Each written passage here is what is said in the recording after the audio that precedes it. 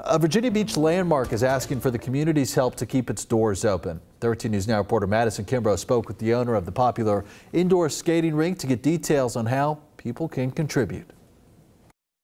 This was definitely the last resort. We definitely didn't want it to, get to this, but we didn't know what else to do. The Haygood Roller Skating Center has been a staple in Virginia Beach since 1974. And when the Stokes family took it over in 2016, they intended to have that legacy live on. But as COVID-19 hit, the future for many suddenly became unclear.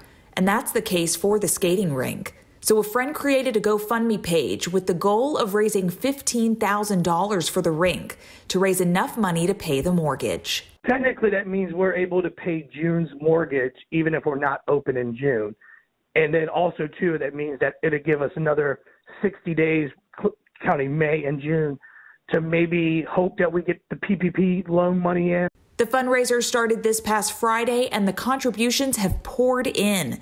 At last check, the group has raised almost $11,000.